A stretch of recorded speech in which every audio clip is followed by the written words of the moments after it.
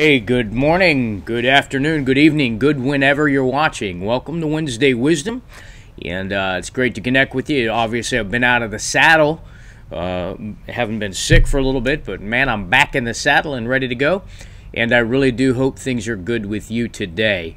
And so we're going to spend just a few minutes. That's a loose interpretation, of course, but no, seriously, we're going to spend just a few minutes continuing on what we began to unpack. Sunday was a week ago. I mentioned in service that we were going to be teaching a series on darkness. And of course, it may not sound very exciting or exhilarating or profound, but the truth is that we all go through dark places. And so I just want to spend a couple of minutes sharing some things with you about what God's doing in your dark place. I really do hope that you're not dealing with darkness at this season in your journey, but the truth is, if you've been connected in relationship with Jesus for any length of time, then you know what it's like to be in a dark place. And by the way, let me say this real quick. Believers aren't the only folk who go through dark seasons. The difference is that in our darkness, according to the Apostle Paul in Hebrews chapter 6, our faith is an anchor of the soul. And specifically, that faith is tied to hope. And so as we talk about dark seasons and dark places, that's what I want to really be focusing on, is the anchor. See, hope is the anchor of the soul, and you've got hope. Let me put it this way. There's hope in your hell hole. And so you may be going through hell, but I declare today it's going to be well with you in spite of the hell hole that you're in.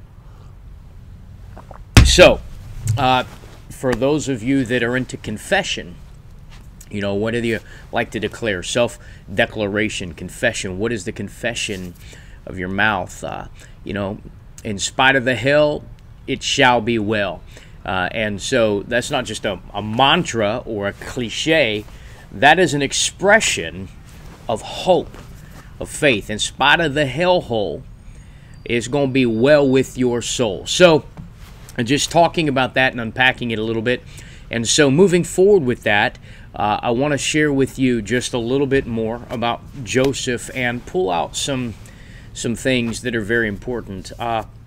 When Joseph in Genesis 37 has the dreams, the two dreams, the book said that his brothers hated him already, but when he begins to dream, he is hated even more. And everything about the journey Jacob then begins to experience and go through, being sold out, being put into Egypt, being the season in Potiphar's house, the season in prison. And by the way, your dark place is just a season. It's not a sentence.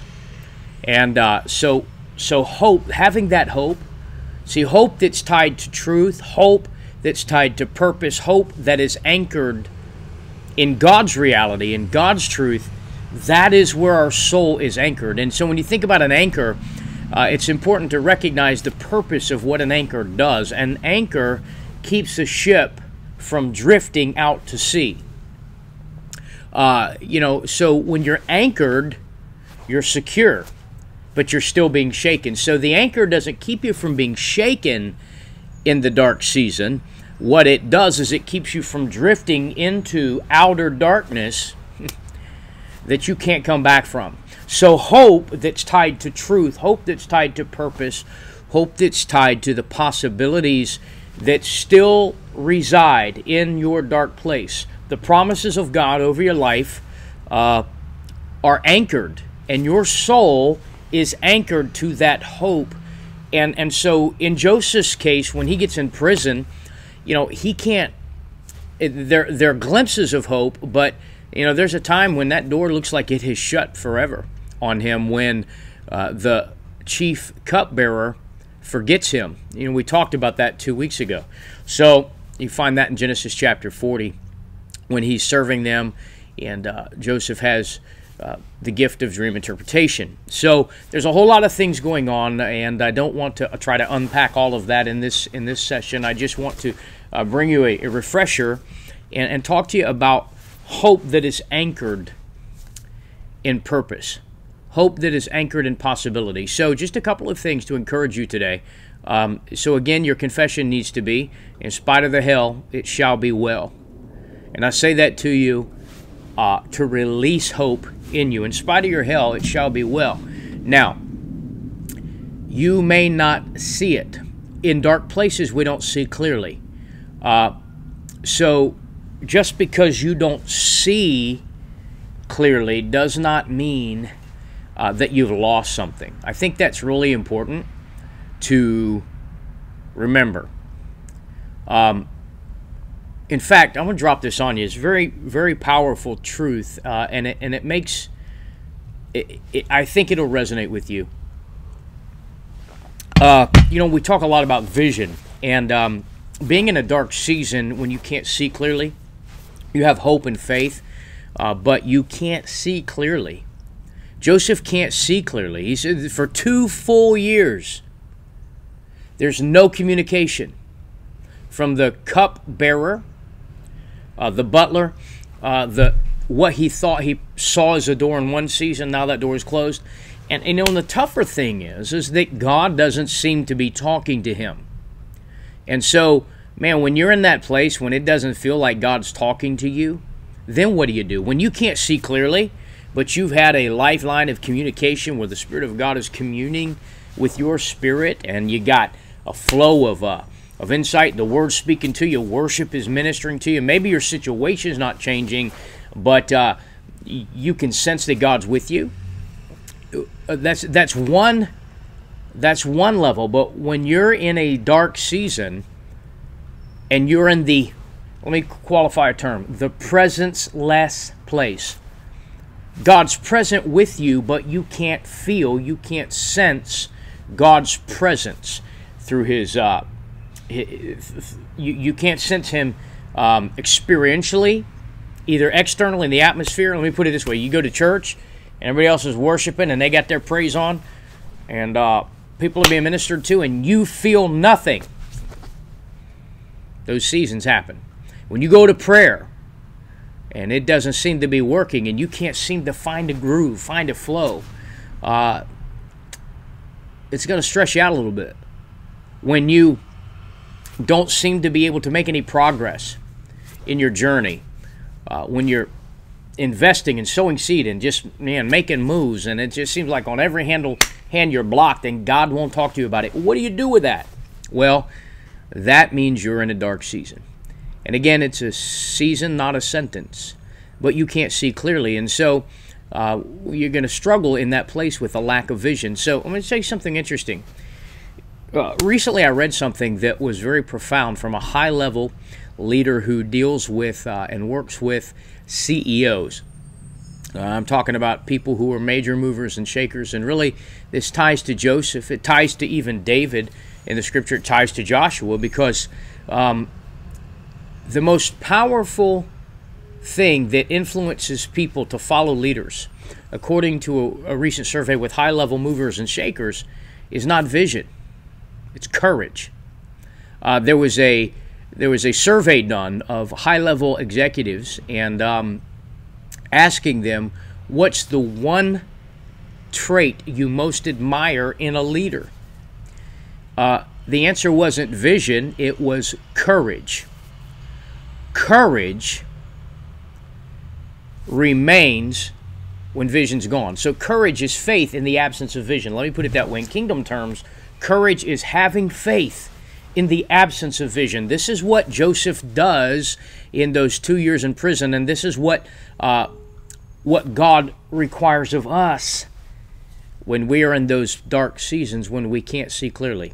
There are going to be times when you can't see clearly, but because you're not visionless doesn't mean you're not courageous. So somewhere in the darkness, and here's the great thing, your perseverance, which, by the way, in the kingdom, perseverance is power. So when you're persevering through a dark place, you're in a power position. You can't feel it, man. when there's no evidence of God's presence, you're not experiencing Him like you want to. And however it is you and He connect together, however He ministers to your life, when you're in that place, when that's not flowing for you, the thing to realize is that God sees your courage when you're moving in a dark place without vision. When we started this teaching 2 weeks ago, I called it the visionless void. You're in a place where you can't see clearly. You've got hope that's anchored you, but you're still being shaken. So going back to the anchor, when you think about a ship in the ocean, let's take a massive cargo ship that's transporting cargo from one continent or one port to another, and they get out in the middle of the ocean, and so that they don't drift, they drop anchor. The waves still rock the ship, but ultimately the ship is not moved off of its course. And it requires tremendous courage of every man and woman on that ship to remain anchored while they're being shaken. And that's the way it is when we are in very dark places. And if you are a man or woman of God, worth your salt, if you've got real dreams, real purpose, real identity, real passions in you, real pursuits in your life. For some of you, there are real anointings, real callings tied to ministry in the kingdom space. But there are others, you've got anointings and callings that are tied to the marketplace. Your space is sacred, but it's in a secular space. And you need to know that dark places are part of the journey. And so you may be rocked by the waves of the darkness, but you're still anchored. Hope is the anchor of the soul. And that anchor, that hope, is tied to purpose. It's tied to what God is doing with your life. So when you're there in that type of a scenario, you can't see clearly, because all of the things God uses, the methods that God uses to communicate to us that feed our faith, because faith is seeing. You know, seeing is not believing, believing is seeing. Faith is seeing. But what about when you don't see clearly? Again, it comes back to courage. So somewhere in the darkness, your perseverance in the darkness means your courage is on display. Your perseverance in your darkness means you're operating in courageousness. Joseph is courageous in prison because he doesn't quit. He can't see, and the book said that for 2 full years, there's no communication. There's a strong indication there that God isn't clearly communicating with Joseph. So the principle number one that I want to say to you is this today. When you can't see, but you're persevering anyhow, you're demonstrating the most powerful and most attractive characteristic, and that is courage. You see, because when you're in a dark place, the enemy won't allow you, if he's hitting you, or if you're just in a dark place yourself, what you won't be able to see is the courage you're walking in, the courage you're demonstrating. Listen, I think sometimes, just as personal insight, I think sometimes God allows us to go through dark seasons so He can strip us of the need to feel like God's kingdom is full of spiritual superheroes. People who have all the answers, people who have it all together. We don't. Nobody does. Everyone has got issues. Everyone has weak spots. We have blind spots. We have vulnerabilities, and faith and power in God, they don't remove those elements.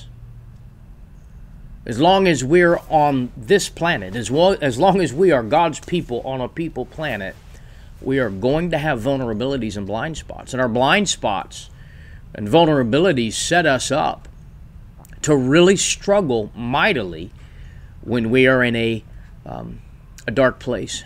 So Joseph can't see, And again, the indication is God's not talking to him. Have you ever been in that season where it's like, God, I just would feel better. Okay, so if you're not going to work this out right now, God, at least just talk to me. At least just visit me. At least just give me a word. Let me feel your touch. Let me experience you. And heaven is silent, and it seems like God doesn't respond. So, what do you do with that? I'll tell you what you do.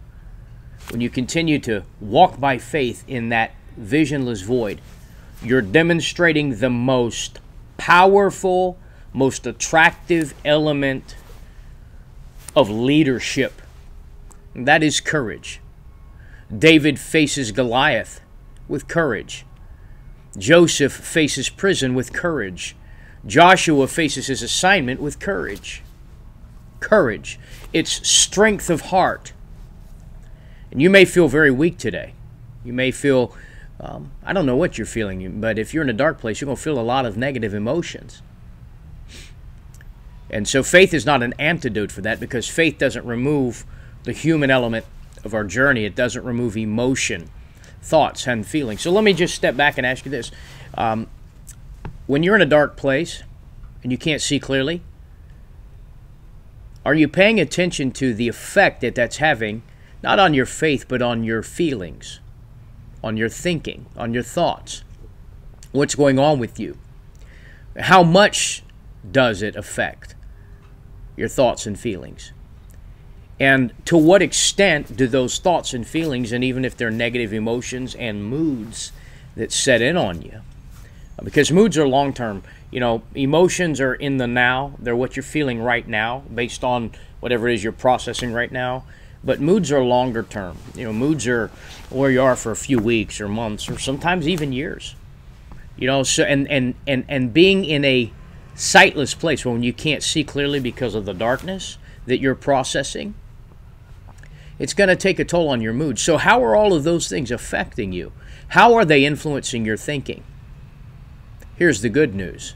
Because the dark place is a season and not a sentence, God sees and counts your courage in the dark place as seed.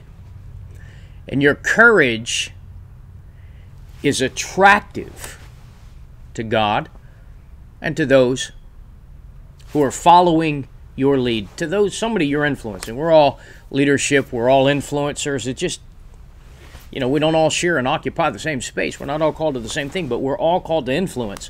And somewhere in your dark place, your courage is influential. And somebody's taking notice of it, even if it's only God. You know, He sees you. And you need to know that. And so, courage is powerful because it's tied to purpose. So, a couple things I want to just share with you as I get ready to wrap this up to encourage you. That's the teaching part. Now here comes the encouragement. So, God grows things in dark places. I don't have time, and I'm not going to try to unpack that today, but you need to know that. God grows things. Grace, here's a cool thing. Grace grows in dark places. Grace multiplies in darkness. That sounds kind of crazy, kind of out there. Well, Paul spoke to that when he said, where sin abounds, grace superabounds. So where there's darkness, there's grace is greater. Sin is a type of moral darkness. Where there's sin and wickedness, there's darkness. But Paul said that where sin is present, where darkness, here's the greater principle, where darkness is present. Can you imagine the emotional darkness, the mental darkness, the spiritual? Can you just imagine the sense of hopelessness that permeated that prison that Joseph had to wrestle with? How dark was it at that season in his life? Grace was greater in the darkness than the darkness was. So darkness doesn't drive grace away. Darkness, watch this, darkness is a spirit magnet. You need to know that. Darkness is a spirit magnet. It's a magnet of the Holy Spirit. The darkness you're in is attracting the grace of God. And your courage is not going unnoticed in that dark place you're in. And so God grows things. Grace multiplies. Grace grows in darkness. And because grace grows in darkness, grace grows things in the darkness. We'll be talking about that as we move forward in this series. So a couple of practical things that I want to give you, two practical things to focus on. When you're in a dark place, be intentional about finding the purpose of the dark place. What's my purpose here? My purpose in the dark place may not be where I want to be long term. They may not look like the fulfillment of my dreams and passions and purposes and plans. Find a purpose in the darkness. It may seem small. It may seem insignificant. But just find a purpose and serve it. Purpose is powerful because it brings hope in the room. Purpose is powerful because it brings hope in the room, and hope is the oxygen of the soul. And when you focus on serving that purpose, it helps reinforce your courage and gives you a little space. So, find a purpose in the darkness. Now, if you're in a really dark season and you're asking God, show me what you're doing here, the probability is very strong. God's not going to talk to you about that. So, don't let that become an excuse to not look for a purpose and serve it. And then, watch this, build everything in that season around that purpose you discover. Look for a purpose. I promise you, if you'll ask the right questions and look for the right opportunity, shift your focus off the darkness and being consumed by it to finding the purpose in the darkness. If it's one purpose. Joseph has one assignment. You know, he's revolutionizing the prison, but ultimately God really has connected him there to connect with the butler, the cupbearer. So he's really doing a big thing. God is doing a big thing in a small place. And when you can find that purpose and serve it, you discover that that one small purpose may be the key that opens a really big door. Find a purpose and serve it. That's the first one. The second one is, when you can't see clearly, trust the gift of God that's in you. You've heard me talk over the last year about trusting the grace of God. Well, grace is one thing, gifts are another. God's got gifts that He's given you that the darkness can't steal from you. The darkness does not take your gift. It does not negate it. It does not invalidate it. It does not cancel it. So find a purpose and serve it, and trust the gift that's in you. In the presence of the dark place you're in, trust the gift that's in you and just work the gift. You can't see clearly, work the gift. If you'll trust the gift, you'll work the gift, and you'll discover the gift working for you. You see, when you trust the gift and work the gift of God that's in you, even in the dark place you're in, that's the ultimate sign of courage. That's the ultimate act of courage. Courage says, I can't see clearly, but I'm going to trust the gift that God's given me, and I'm going to work the gift, and the gift is going to work. When you work the gift in darkness, you're operating in courageousness. So, find a purpose and serve it. Trust the gift and work it. Find the purpose and serve it. Trust your gifts. God gave them to you to produce for you, and your gifts will produce in darkness, even if they don't seem to be opening the doors you're ultimately believing for. Seasons change. Dark gives way to light. Night gives way to day. Weeping endures in the night, but joy comes in the morning. Your season is subject to change. So, I want to pray for you. Father, in the name of Jesus, I pray that you will provoke and reinforce the courage in those today who feel really discouraged, who feel frustrated, who maybe feel hopeless and suffocated in the darkness. I pray, God, that you will cause hope to anchor their soul anew today in the truth they're believing you for, and ultimately in who you are. Somebody today, God, has been in a very dry season, and I just ask you, Lord, that you will visit them with peace and a renewing. Let a renewing of soul be their reward today. God, I'm praying right now for people who've walked quite courageously in some very private, personal, dark places. And I know, God, that you're going to honor and reward them. And I just ask you, Holy Spirit, let the spirit of counsel be activated in their hearts, in their spirits. Let them sense a renewal of hope, a recovery of strength in the area of courage. May they be encouraged today in the depth of their being. Let them recover courage and be strong in you and in the power of your might. God, I pray that you will move your people from dark to light and let the dawning of a new beginning and the overflow of the emergence of a brand new season be upon their life. And I thank you, Father, for their testimony in their hellhole. And I ask you, Lord God, to visit with renewing grace and a refreshing rain in the lives of your people. In Jesus' name, we thank you for it. Amen. Thanks again for connecting, being part of what we're doing here, Wednesday Wisdom. Look forward to seeing everybody locally at Metro Life Church Sunday morning at 10 a.m.